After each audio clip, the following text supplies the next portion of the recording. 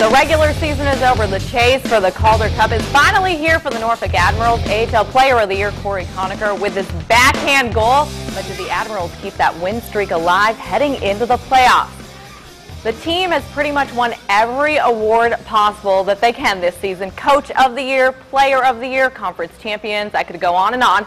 Tonight the chapter closes for the Admirals' remarkable run in the regular season. The Admirals trying to close out their regular season like you would expect with a win. Adirondack trying to stop hockey's hottest team. Ads trying to make it 28 in a row.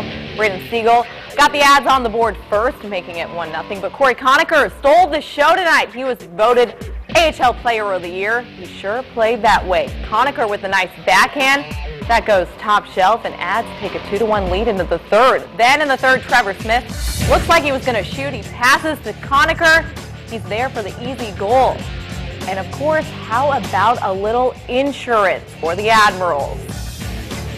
Who would you expect? Corey Conacher gets the empty net goal. That's his third of the game, making it a hat trick.